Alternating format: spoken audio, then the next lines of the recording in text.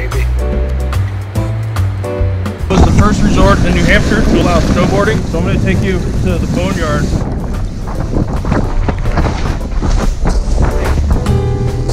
Every trail, literally a personality, a story. So one of the big reasons why we chose to work with Color Media and Dave is because they're all about the business. They're in the ski business. They know it's important to ski operators. They know what we're looking for from a marketing standpoint, operations standpoint, and when we deliver any kind of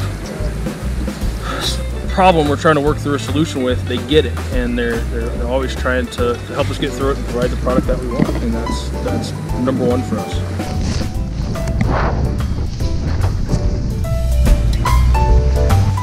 Oh, that was buttery.